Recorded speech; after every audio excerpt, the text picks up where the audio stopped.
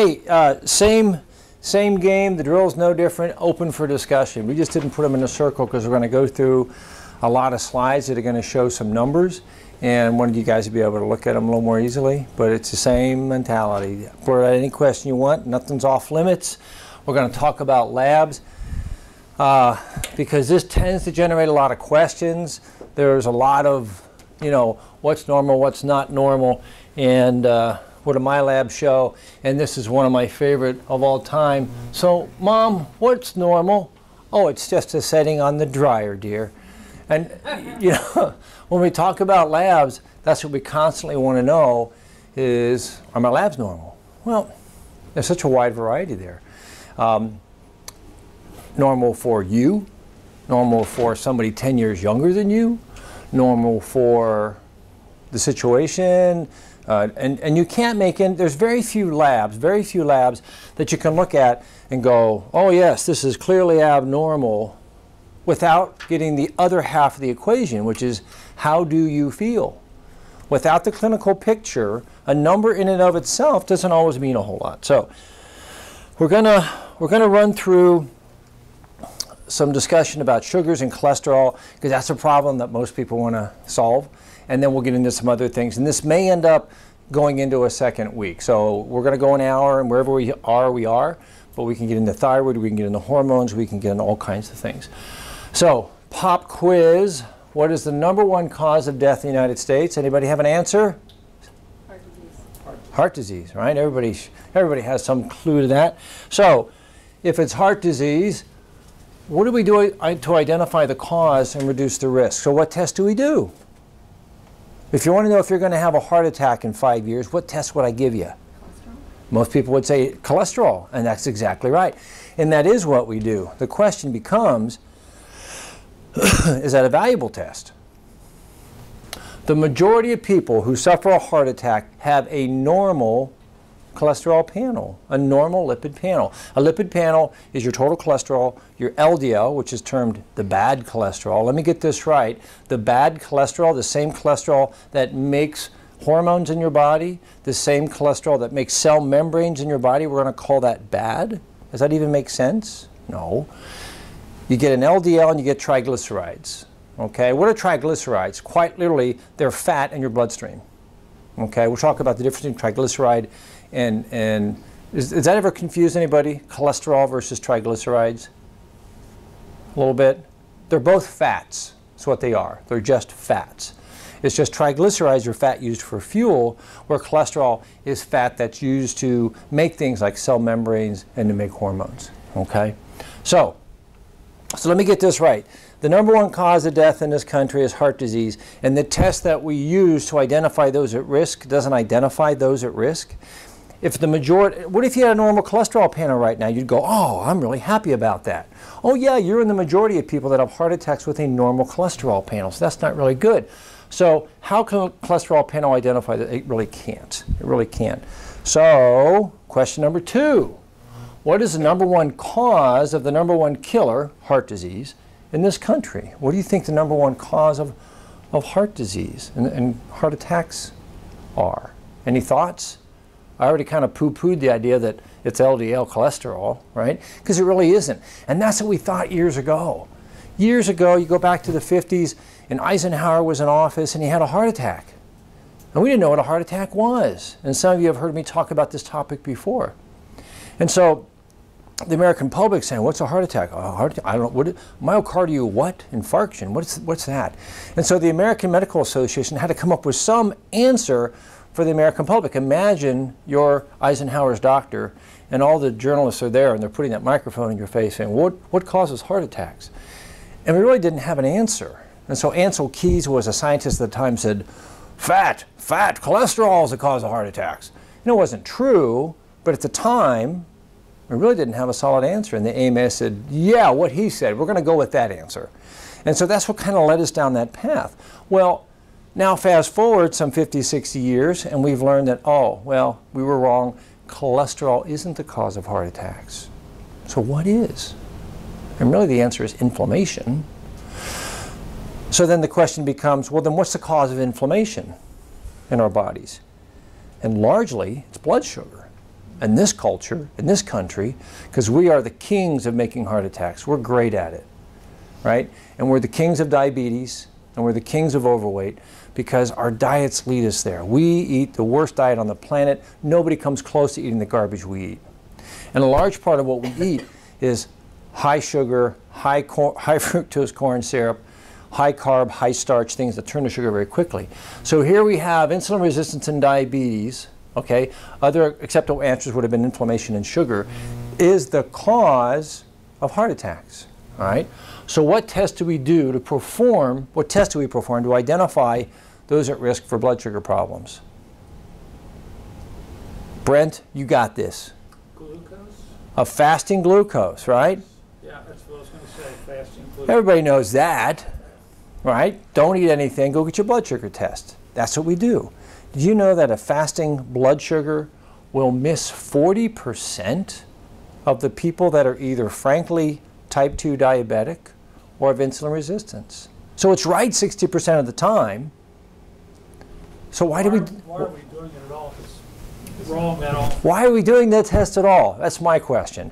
And there's a good answer to it. It's not a happy answer, but it's a truthful answer. And we'll talk about that in just 1 second. But if it misses 40% of those people, only a 2-hour postprandial challenge is capable of uncovering this consistently. Yeah? Define postprandial. Oh, I'm sorry. Postprandial means I just ate something, and now I'm going to get my levels checked. Fasting means the opposite. Fasting means I haven't had anything to eat since 11 o'clock last night. I've had no food in my body for 10, 11 hours, and now I'm going to check what my level, because your body does something very different, doesn't it? When it's in a fasting state and you've slept through the night, you're at a whole different physiology. When I dump sugar or calories into your body, that's a different physiology. So postprandial, intentionally, I'm going to give you 75 grams of carbohydrate. What does that look like? That looks like a bagel and jelly. If I gave you a bagel and jelly to eat and then 2 hours later checked your blood sugar and insulin, if your mechanism, if your machinery is working well, what should I see? A relatively normal glucose under 100 and a relatively normal insulin well under 20.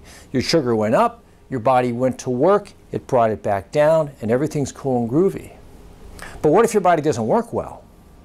The sugar goes up and insulin goes up, and they both stay up, and now we're at the 2-hour mark and they're still up. That's a problem. That's showing that the insulin receptor is not working well, or the mechanism isn't working well, or there's some defect there. And there's a lot of things that can trigger that. Because I have people that eat a great diet and their sugars are still high. So there's more to it than just what you eat, but that's the common pathway that most of us head down toward inflammation. All right? Other things that would make your blood sugar high when you're eating a great diet is your endocrine system doesn't work. Your hormones are off.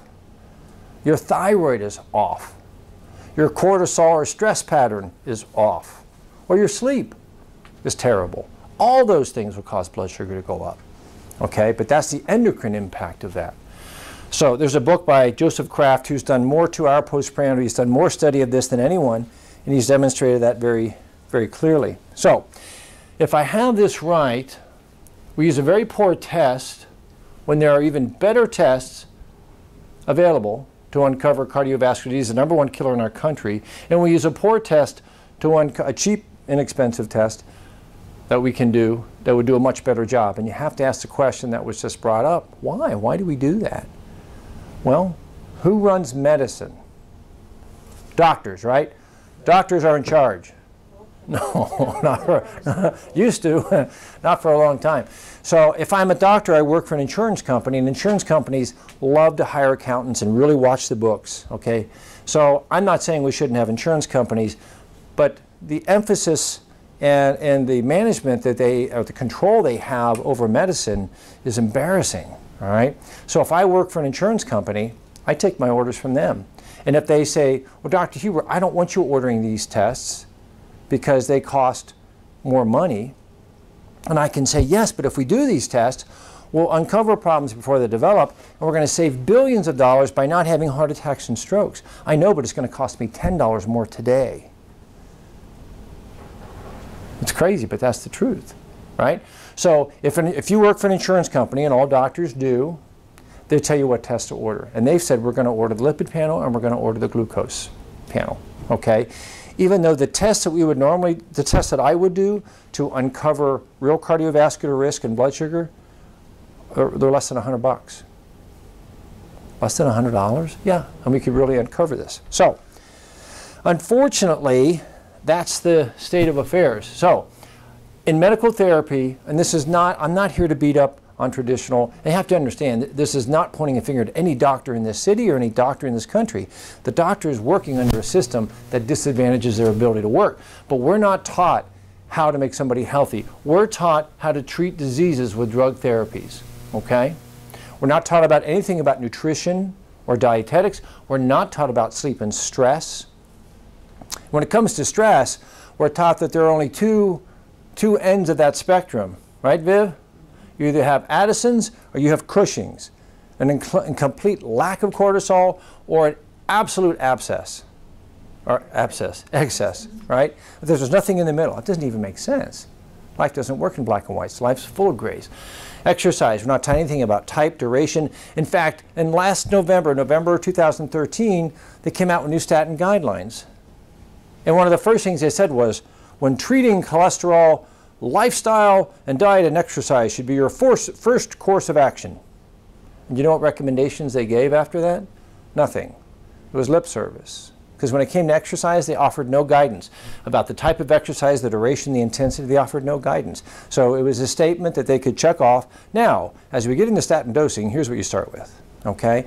So we're not taught about those things, and in fact, lifestyle, meditation, mindfulness, balance, if you went to your doctor and asked him about those things, as willing as he is to help, we don't have any tools. We're not taught how to do these things. So there's no effort to reverse or prevent the diseases that we have. So let's get into the real labs and understand what they really represent. Everybody knows the bell-shaped curve, right? And we're hopefully somewhere near the middle, okay? And we hope that our fifth grade teacher was going to grade on a curve. That was going to be very helpful to us. But if you look at blood sugar, this is taking which people do we grab when we come up with this bell-shaped curve? Is this a curve of healthy 25-year-old males? No. Is it a curve of 32-year-old women? No. This is everybody. Young, old, sick, healthy, cancer patients, heart patients, track athletes, okay, is in this bell-shaped curve. Does that make sense? So when we look at it, from 70 to 100 is a generally accepted normal range, 85 being the mid, okay? So is there a difference if you're here versus over here? It can be a big difference. You can be right here with 100 being the upper limits of normal. You could be 98. And hey, your blood sugar is normal. That's awesome, right? You and the cancer patient next to you and the obese person behind you, you're all at 98. Congratulations. That's not a lot of help. What if we began to look at things such as, there's a study, 46,000 people, that for every point above 84, right?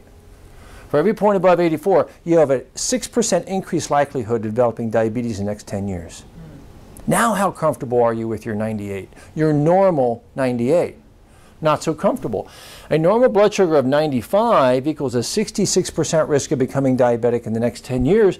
And if your sugar is 99, you have a 90% chance of becoming diabetic in the next 10 years.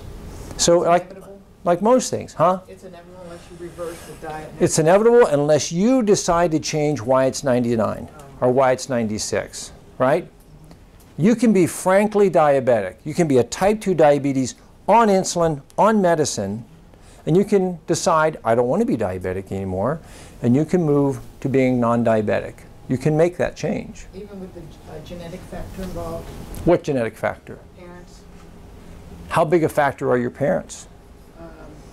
Well, it's not mine, it's his dad. Small. Genetic, okay. Very Small. Type 1 diabetics, the vast majority, 90% plus of type 1 diabetics that are insulin dependent are born to normal, healthy parents. They're not born from diabetics. Type 2 diabetics are born without diabetes. If it was a genetic disease, you'd be born with it. The only thing you're born with is a predisposition that's low, moderate, or high. And even if it's high, the vast majority of control is lifestyle, not genes. Okay? Everybody in your family is type 2 diabetic. You have less than a 50% chance of becoming diabetic. Your lifestyle has to be in accordance with their lifestyle to generate those genes being turned on, becoming active, and producing that same result. Okay? If you don't engage in their lifestyle, you're not going to activate that gene pool. Okay? So, isn't that huge? That's a big difference, right? And you can push that backwards. So if your blood sugar is over here, how would I take my blood sugar from being 96 and move it all the way over to being 75? What factors affect that? Diet, exercise, sleep, stress, thyroid, hormones. You have lots and lots of tools to do that with. So, diabetic risk. Below 85, awesome. Your risk is 0 compared to average people. As you go to 92, it's 48. As you go to 98, it's 84. And at 126, you're diabetic. A fasting blood sugar of 126, quote unquote, you get a badge that says, I'm diabetic. What are we taught to do with somebody whose blood sugar is 110?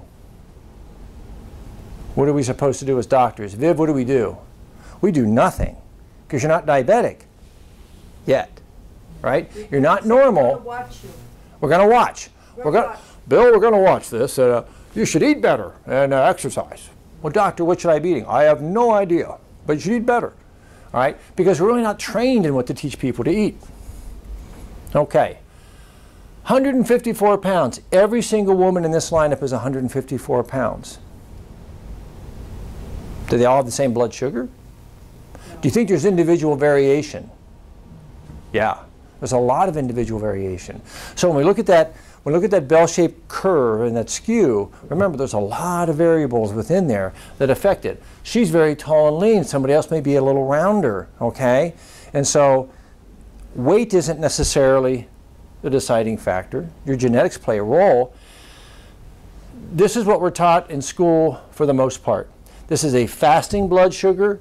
This is 2 hours postprandial. I eat the sugar load and I see how my body's doing. And notice what we're taught. Normal, less than 110, okay? We're pre-diabetic if fasting we're less than 126, and we're not taught to do anything until we're above 126. We're not taught to do anything. And then postprandial, if you've eaten that bagel and jelly, normal is anything less than 140, okay?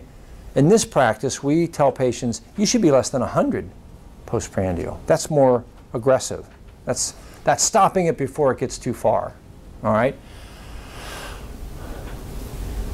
Postprandial, pre-diabetic, as long as you're under 200, you're safe. All right, I mean, by then, you're already on your way to insulin resistance. You're on your way to becoming diabetic, all right? But again, we're not taught to do anything until we get to the red zone, which I think is problematic. I have a question for you. So you said you guys want to judge it at 100, right? You said you don't want to do it above 100, really, right? Correct, here. So what would be a normal, like, average? Maybe like 80-something or 90-something for a healthy person? Like for a healthy person, postprandial? Yes, like 80, 90, 70. Anything under 100, and I'm pretty content, okay? And because you have to look at the insulin with that. To look at glucose, somebody can do a 2-hour postprandial glucose, come back and they're less than 100, but their insulin's 48. That's pretty high. In other words, they're making a ton of insulin to keep that sugar under control.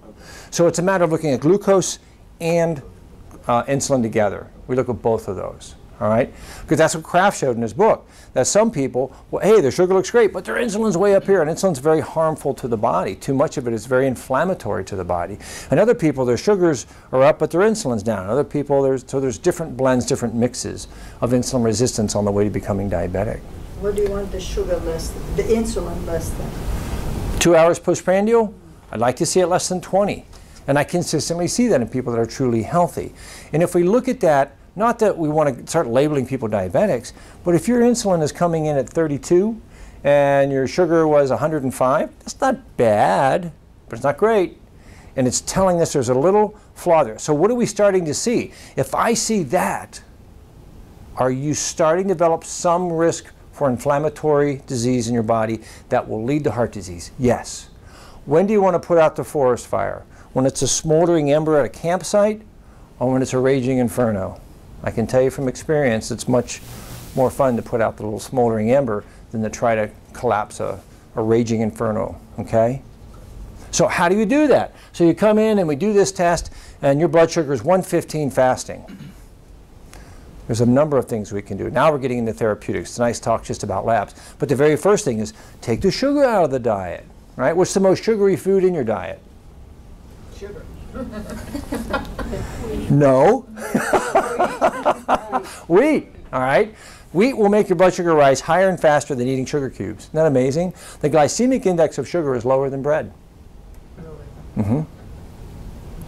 Because fructose has a lower glycemic index, and sugar is half fructose, half glucose, where bread is amylopectin B, and it just turns to sugar very quickly. Or amylopectin A. I'm sorry, amylopectin A. All right? So you've got some understanding there. So things that alter blood sugar, diet, whether you're eating grains or bread or processed food, high fructose corn syrup or snacks.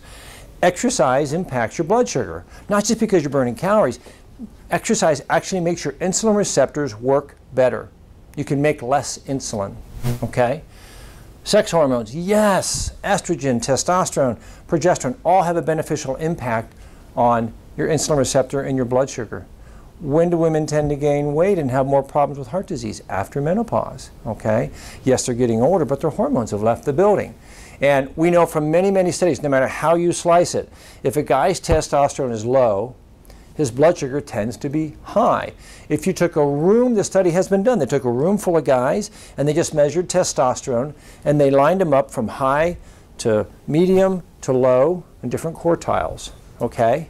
And if your testosterone, if you happen to be in the high group, you tended to have a very healthy blood sugar. And the guys that were in the lowest quartile for testosterone tended to have a higher blood sugar. They did the opposite study. They looked at blood sugars and they ranked high to low and they measured their testosterone, and guess what they found? Every time sugar was up, testosterone was down. Same study with CRP. CRP is a marker of inflammation in your body. If your CRP is up, you're at risk for heart disease. As testosterone stays up, CRP tends to stay low.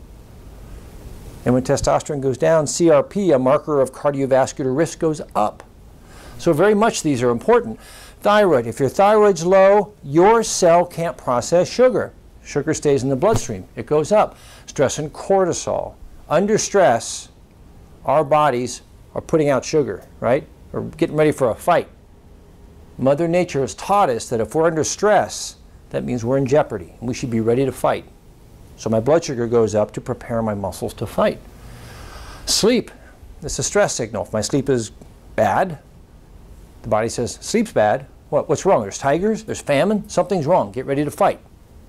Bring the sugar up, okay? Toxins, pesticides, plastics interfere with the receptor sites so they don't work very well. So have you heard of the expression or the test hemoglobin A1C? Maybe you have, maybe you haven't.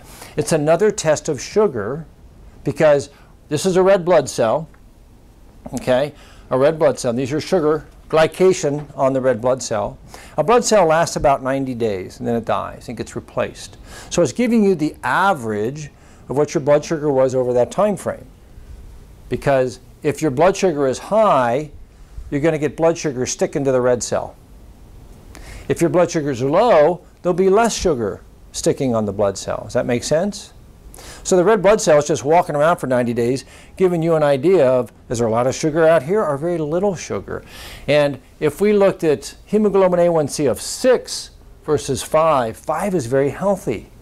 6 is almost diabetic, okay? So it gives you a range. And all it's telling you is how much sugar is sticking on your blood cells. Yeah? If you know your average blood sugar levels, can you be able to track your A1C? You can guess, you can predict.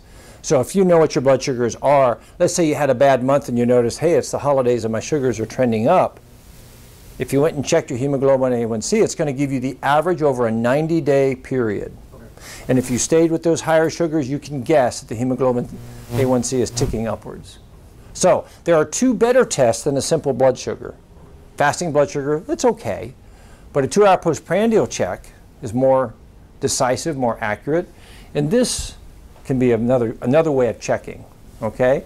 And as God has a sense of humor, the 2-hour postprandial and the hemoglobin A1C don't always look equally askew, okay? One might be not so good and the other one looks pretty decent. That's just the nature of the human body. There's so many other variables involved. But these are better tests we can do. Are any of them expensive? No, they're not. They're not really expensive. So why aren't we doing them? Because again, the insurance company wants to save $5, even if it means they could save $1 million by stopping a heart attack. I had one insurance guy tell me, he worked for the insurance company. I said, why don't you guys spend money on prevention? He goes, do you know people change their insurance every year or two? In this crazy market of ours, people change their insurance every year or two. He goes, why would our company want to invest any money in prevention only so that that client can go over to the other insurance company next year and they'll reap the benefits? I said, well, that kind of thinking is not going to get us very healthy. So that's unfortunately what we're stuck with. So it makes sense overall? So cholesterol, I put up this beautiful picture because this is where we all live in our minds, right? At least we should. We should have a place like this to relax in. But this is Fiji, and I read some articles on heart disease and cholesterol levels in Fiji, and they eat a lot of coconut oil. Huh? And a huge amount of fish. And they tend to have cholesterols that run in the 240, 250 range. It's not unusual for somebody living in Fiji to have a cholesterol that high. Yeah? Is that, I was going to ask, is that high, low? What's the reference point? That would be high. In America, based on old standards, not current standards, but unfortunately old standards live on until old guys die off. So in current standards, we would say your cholesterol should be below 200. Now, there's not a lot of strong evidence to suggest that that's a true statement, but that's what the statement that doctors were taught for years and years, your cholesterol should be under 200 to be healthy. Well, there's a 250. And if your cholesterol, total cholesterol is 250 in the States, you'd be put on a statin or some medication to bring that down. Yet they don't have heart attacks. Why don't they have heart attacks? Wait a minute, their cholesterol's high, they're not having heart attacks? Because LDL and cholesterol are not the cause of heart attacks. What else, what are they not doing? They're not going to McDonald's. They're not driving their car all over the island. They're walking. They're not eating processed foods. They're not eating high fructose corn syrup. They're not checking their iPhone every 5 minutes. They are sleeping through the night, right? It's lifestyle. It's lifestyle. It's a whole. Would you sleep well if you were there? Oh man. Most of them don't live like that. They're not in any electricity. So. Fijian people are fabulous. So Viv has been there. Yeah. Yeah. Very nice people. Yeah. So it's a whole different lifestyle, right? So what drives heart disease? Is it just cholesterol? No. It's what are we doing to our cholesterol? Are we torturing it? I've decided that firemen are the cause of all fires. They must be. Because every time I go by a fire, I see firemen right there. Right? It's that kind of thinking that led us to say LDL must be causing heart attacks. Because every time we see a heart attack, there's LDL. What are you doing to the LDL? Are you torturing it? Are you oxidizing it? Are you doing bad things to it? So cholesterol panel, why? A cholesterol test is $8. And for the insurance company, it may even be cheaper than that. And that's what you get, triglycerides, HDL, total cholesterol. The majority of heart attacks we already talked about are normal lipid panel in most heart attacks. But doctors work for insurance companies, so that's what we're taught to do. Are there better tests? Well, let's understand a few basic things, okay? When we measure LDL, this is an LDL particle, okay? I like to think of it as an M&M. There's a candy coating in a nice gooey center, okay? So the particle, this is an LDL particle, this is the cholesterol, okay? This ApoB, that's the special key that goes up to a cell and locks into a cell and feeds triglycerides and cholesterol into the cell. Okay? These are little dump trucks that go around your body dropping off triglycerides as fuel, dropping off cholesterol as building materials. They have a job. They're not evil. Satan didn't put them there. Okay? And that's how they work. Here's a different view of it. We have this outer shell and the cholesterol is in the middle. The ApoB is the docking station. All right? So that's a healthy, normal and we talked about triglycerides and cholesterol. Cholesterol builds cell membranes, and cholesterol makes hormones. We love LDL cholesterol. It makes testosterone. All right? And triglycerides are just fuel. It's just fat inside that turns to fuel. All right. What if we looked at the size of these particles and how sticky they were? Ah, now we've got something that starts to show us what our risk for heart disease is. So, we have two guys. We got Bill and Stanley right here. And Bill and Stanley both have an LDL cholesterol of 130. Their LDL cholesterol is 130. But Bill has his 130 milligrams divided amongst 5 big fat particles. And Stanley has his 130 milligrams stored in 9 smaller particles. Same amount of cholesterol. But Stanley's risk for heart disease is much higher. These smaller particles are dangerous. And the fact that we have more of them is dangerous. Okay? So the size of the particle and how much is more important than how much cholesterol we have. You see that blood vessel? Are blood vessels made of rubber? No. They're made of fibers, right? And fibers crosshatch like this. What if I rolled a marble over my hands right now? Probably would roll over. What if I rolled BBs over my hands? They would fall through the holes. Okay? And the same thing can happen with the lining of your blood vessel. The big, fat, large particles flow right through. But the little ones, the little ones are falling through the cracks. So this guy has a lot of large particles, not very many small ones, and they're not going through the vessel to the other side where they can create inflammation. This has a lot of small particles. See them all accumulating underneath the membrane of the blood vessel? Okay? So my shirt is a blood vessel. Those little particles would be popping out. Okay? They'd be popping out and getting on the other side of the vessel. So the size of the particles is important. Does that make sense? Does that help graphically? How can you change the size? Your lifestyle, your diet, is going to play a key role in whether you have large or small particles. Fish oil plays a part in that. How much inflammation you have, how much sugar you eat, how much exercise. Once again, lifestyle is one of the biggest factors in changing that particle size. Yes, can we use nutrients and supplements to change that? Yeah, we can use things like red yeast rice. We can use other things like niacin to have an impact here, okay? But largely this is because of a bad lifestyle. So again, another example, we got Jerry, Susan, David, and Maria. And notice 1 particle big, 2 particles, 4 particles, 8 particles. They all have the exact same amount of cholesterol. But Maria's in trouble because she has her 125 divided amongst 8 particles, and she's full of small particles, where Jerry has the exact same amount of cholesterol, but he's only got a handful of big ones. Okay? So, size is important. Inflammation drives heart disease, not LDL. If nothing else, you're going to go home tonight knowing that LDL has very little to do with my risk of heart attacks. Okay?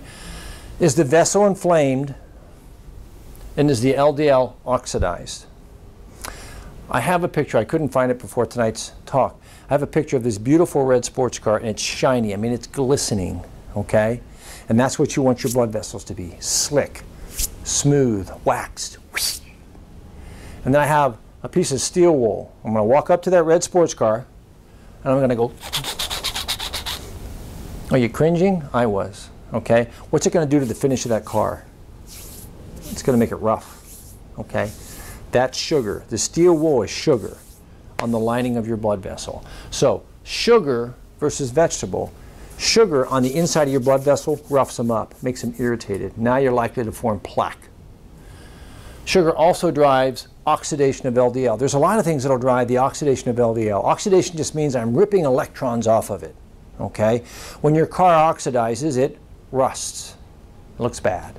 Same thing can happen to your blood vessels. They can rust. Okay? If we oxidize something, we're pulling electrons off of it. Now, if I'm an LDL particle and somebody just pulled an electron off of me, I'm pissed. I'm an upset LDL particle, right? And I'm likely if I'm going through an inflamed blood vessel, I'm going to attack to that blood vessel, and I'm going to begin to create what's called a foam cell or inflammation. And now we have the beginnings of development of inflammation that leads to plaque. Plaque is what lines our blood vessels in an adverse way.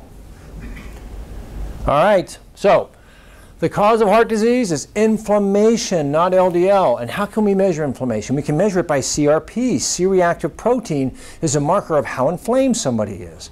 If I put a thermometer in your mouth, I can measure your temperature. I can't tell you why it's high or low, but I can measure what it is. If I measure your CRP, I can tell if your body's inflamed. I can't tell you why it's high or low, but I can tell you it's inflamed, okay?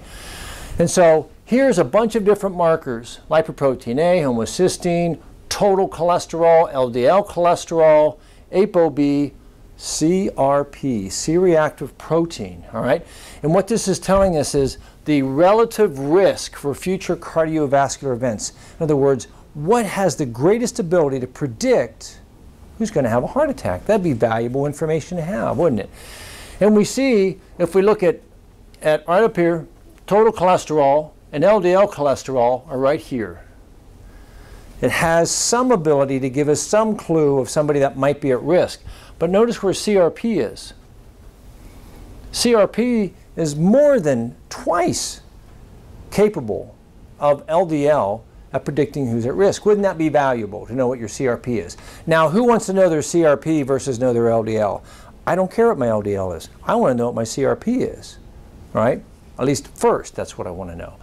So it's the ability to predict. And ApoB, this is another name for particle number. Remember we talked about how many particles you have, a lot or a little? So ApoB as a predictor is better than LDL. So what if I measured my ApoB and my CRP? I'd be light years ahead, right, at being able to predict. There was a study done looking at that CRP versus LDL. The white bars represent LDL, the gray bars CRP. And this is the ability to predict any cardiovascular event or the ability to predict coronary heart disease, heart attack risk. And notice how much more predictive the gray CRP bars are versus the white LDL bars. It was more than twice. What does CRP stand for again, did you say? What? What does CRP? CRP stands for C-reactive protein. It's a reflection of cytokine activity, of inflammatory chemicals. Let me take it back to, I'm healthy and I get a cold, I get a strep throat. My body has a way of making inflammatory chemicals that come out and smash the strep, beat up the virus and kick it out. That's awesome. We want that, okay? And that's an elevation of our C-reactive protein, inflammatory cytokines. But what if I don't have a cold? What if I'm just eating garbage food, I'm not sleeping, and I'm overweight?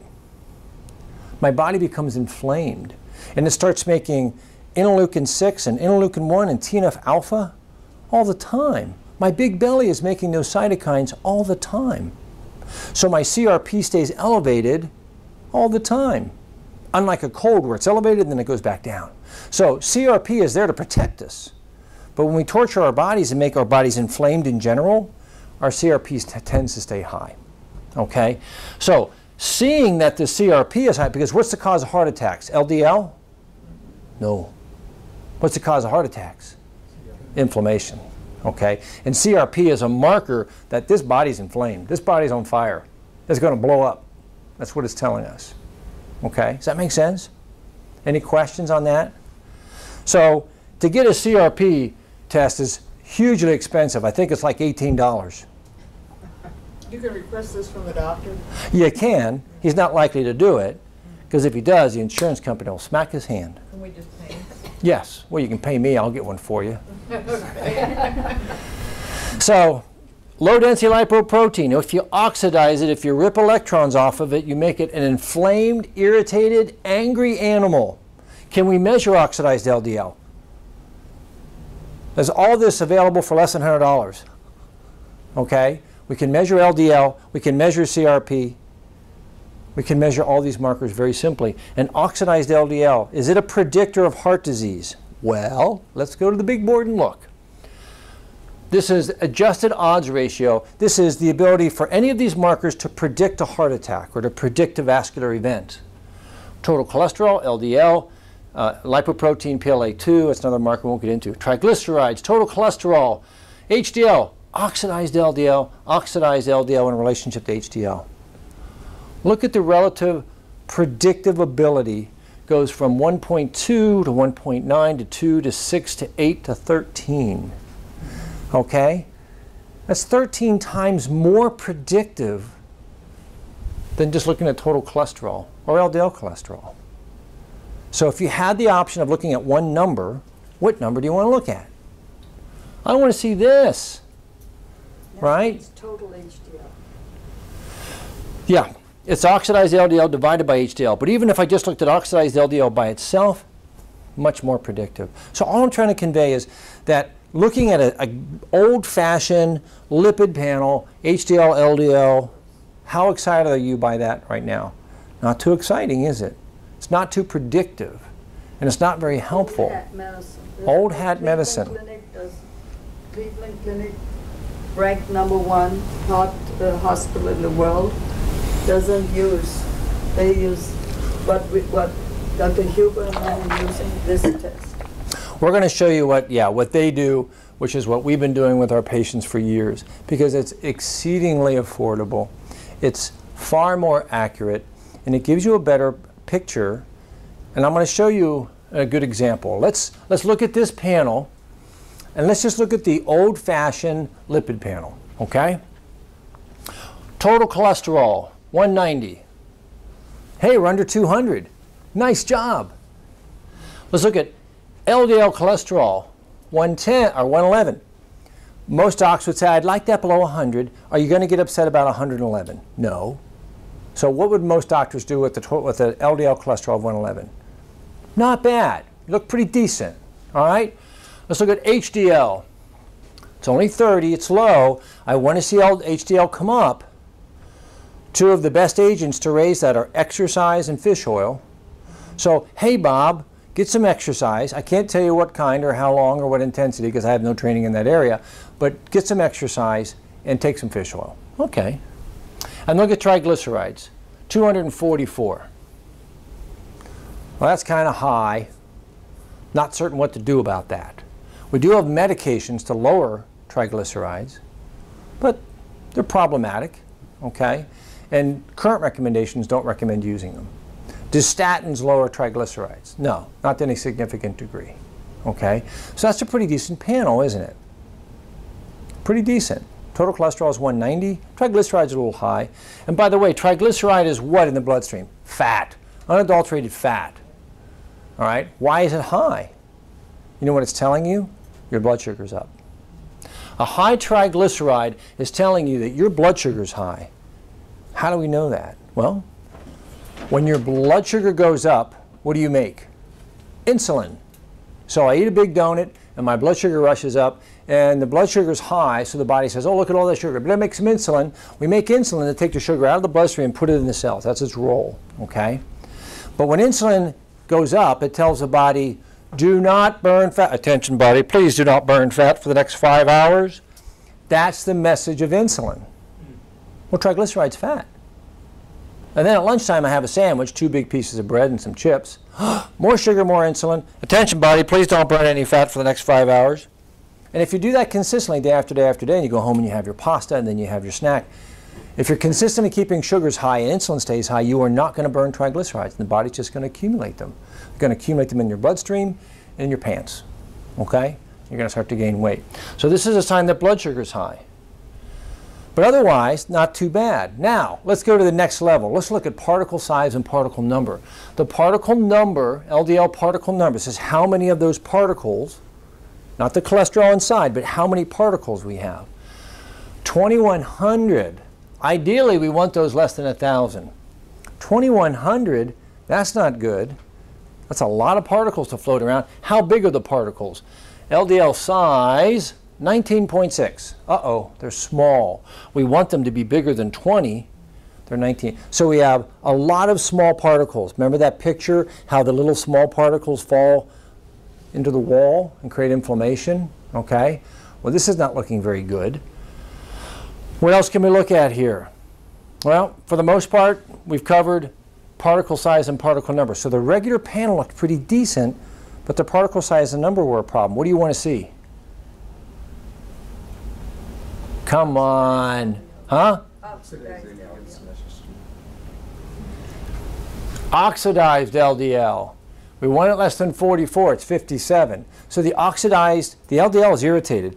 It's been adversely affected by sugar. Remember, sugar is irritating, right? And it's ripped electrons off the LDL. Now the LDL is pissed.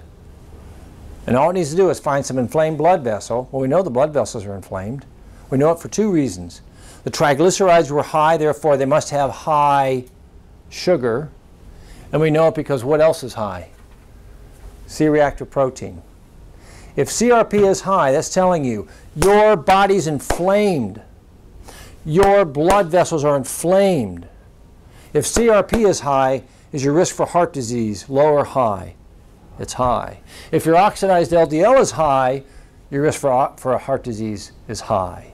And you have small particles, and you have too many of them. Now how confident are you at that total cholesterol of 190? Feeling pretty happy now? No, I'm thinking, holy crap, that's my insurance paid up, okay? So, does that make sense? This guy's forming plaque right now. Every hour of every day that he walks around with these numbers, he's making plaque. And at some point that plaque reaches a critical mass, and the vessel occludes, and he's in the ER having a heart attack. And that's a very unhappy day. Right, Viv? Right. Very unhappy day. And the thing is that you can have a cardiac cath done, and you can have the vessel looks completely normal because inside the pipeline, like here, it looks fine, but the plaque is from inside. It's where those particles are going inside, so the plaque is forming here, okay? It's forming down and down here. But then one day, like a pimple, it suddenly opens up and squishes out. Okay, did I explain it clearly enough? So it's very ugly. You can have a normal cardiac cath, and then 3 months later, you can have a normal stress test. I don't know how many times I've heard somebody had a normal stress test, yes, and 3 months later they had a heart much attack and worse. died. Okay. But you would have hoped the cardiac cath. So now they're doing a cardiac cath and doing an echo with it to try to see it. So stress tests are great. CT scores are great. They give you some idea of who can be at risk, all right? Why aren't we doing this? But looking at the chemistries tells you what's going on. You can't see this on a heart cath. You can't see this on a CT, but you can see it on a blood test. So all these things collectively give you a much better picture. But this is the earliest signs. Long before you can see anything on a stress test, you can see it here, okay? Or cardiac cath. You Yeah. can't see that. Or CT, what do you call it, the CTN? CT calcium score, Yeah. cardiac calcium score. Yeah, those are See great it long tests. before. Okay. Do you have a question?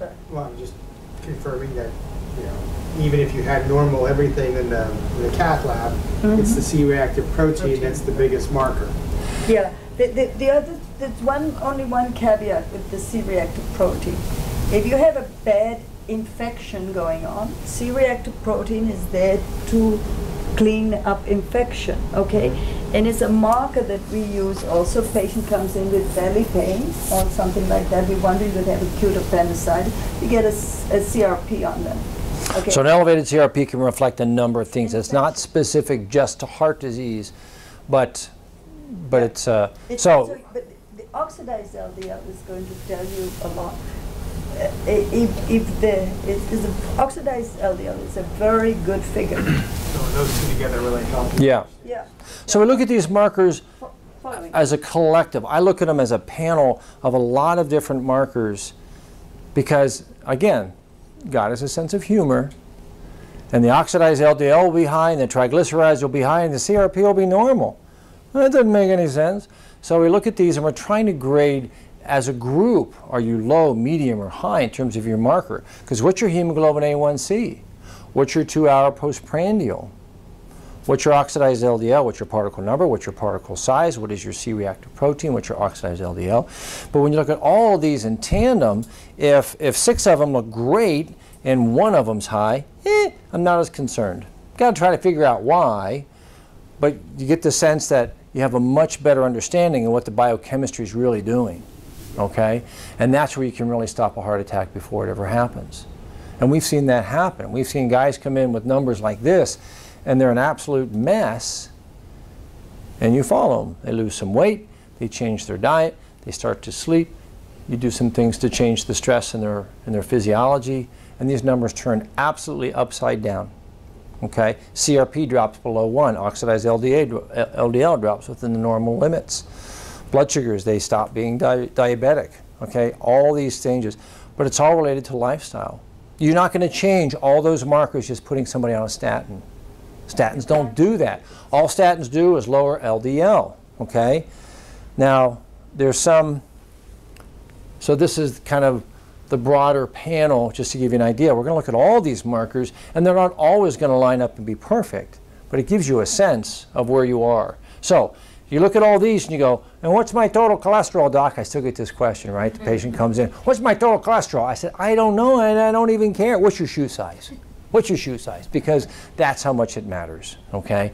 So, yeah, we want to see the number, but in relevance to all of this, does it really matter? Not so much. This is one of the most interesting studies that some of my students have ever seen. Yeah. Okay? So there's lots of studies on statins, and statins are supposed to help us with heart disease. But this begs the question. Now what this is a 5-year study. So for 5 years, the Swedish government tracked the use of statins. Okay? And so the gray bars showed that over 5 years, statin use tripled. The population tripled over time in terms of the statin use.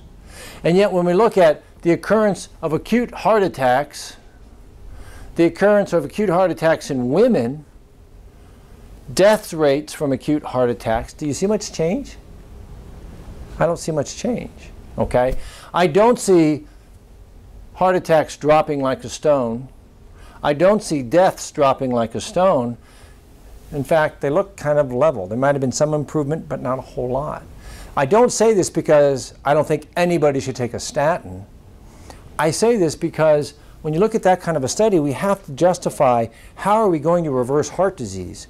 If you had an option, lifestyle versus statin, which one would you pick? Lifestyle. I'd pick lifestyle and a heartbeat. It's far more powerful. Does that mean statins don't have a place? No, they have a place and they can be used and they should be used when appropriate.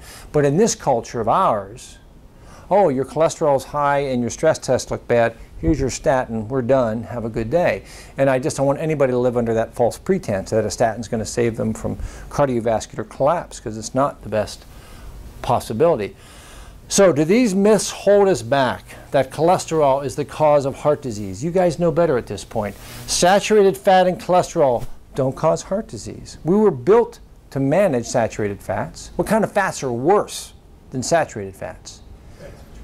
Trans fats, man-made fats, hydrogenated fats. You guys are smart, right? Margarine, that's much worse than saturated fat. Our bodies are built to handle saturated fat. Egg consumption causes heart disease, right? No. We know that to be true. We know that eggs are wonderful and they actually help keep blood sugar under control. Consumption of so-called heart-healthy vegetable oils. Get your canola, get your corn oil. Those are very harmful. They're omega-6 fats. We don't want those. Statin drugs don't treat the cause of heart disease. They lower LDL. That has some value, but it's a far cry from being the whole picture, and that the most powerful tool is lifestyle. There have been studies putting statins up against lifestyle changes, and in one study they used a low dose of red yeast rice and some fish oil and exercise and mindfulness training, or just some meditative behaviors, and they far outpaced what the statins were able to do, okay? It showed it was far more powerful. So don't ever take me wrong, statins have a place, but to think that that's going to stop a heart attack is Hey, doctor, purely myth. why is olive oil so good for you and canola's not? They're both oils and they're both vegetables. And they're both vegetables. Excellent observation. Corn oil and canola oil both come from a genetically modified plant. So from the get-go, we're already dealing with genetic modification, which is troublesome for our bodies. It can increase the risk of autoimmune problems, allergies, and even cancer risk. Genetically modified plants are not healthy for us. Number two, their amount of omega-6 is much higher. Olives, even though they're vegetables, have much more monosaturated fats. You have to understand that any oil has some omega-3s, some omega-6s, some omega-9s, some monosaturated, some saturated, okay? All within this one oil. And I have a chart that shows that. And so you look at the different fractions, and corn oil and canola oil is going to have a ton of omega-6 fat, and you stack that right up against olive oil, the amount of omega-6 fats are very small. And this section of monosaturated fat's much bigger. Okay? So the type of fat that's in there is much healthier. So monosaturated fats come in avocados and olive oil. Nuts are a good source of monosaturated fats. And they're very, very healthy for us. In fact, I make a protein shake in the morning most mornings, and I take my olive oil and I drizzle it right in there. It's good for me. Good for my heart. Okay? All right. Coconut oil's along the same lines as olive oil, right? Well, what time is it? Anybody know? My bell's going off. Ding, ding, ding. So we'll pick up. We're going to pick up on thyroid next meeting. It'll be a good one. Coconut oil has more saturated fat in it. Okay. Chelsea, you want to talk about the benefits of coconut oil or some of the value there? Medium chain triglycerides and In terms of heart disease or in just in general. No, go ahead. You can leave it on. Coconut oil, like Dr. Huber, is majority saturated fat, but like Dr. Huber said, it's a different type of saturated fat than what you're going to find in corn oil or partially or hydrogenated oils. So it's a different type of fat than what you would find in the man-made oil. So it's totally fine. I have had people say, "What? It's saturated fat. I can't eat it." 100%. It's not all saturated fat. You have to remember that all fats have a array of different types of fats in them. And one of the benefits of coconut oil is the medium chain triglycerides, which are very good for cognitive function, very good for our brain function. Okay, thank you. So that's, I think, one of the benefits, and it tastes really good. So nothing wrong with that. All right. Any questions on sugar, cholesterol, heart disease, hemoglobin A1C, CRP? You guys are wizards now. You know all this stuff, or at least you have a sense of it, which is very important. So as you look at your labs, you know, these are the kind of questions that you don't have to track all this. That's what we're going to do. But you have a sense of why it's important and what we're looking at. We're looking at a bigger, broader spectrum of how can we identify risk and squash it before it turns into something really ugly. Okay? Excellent. All right. All right.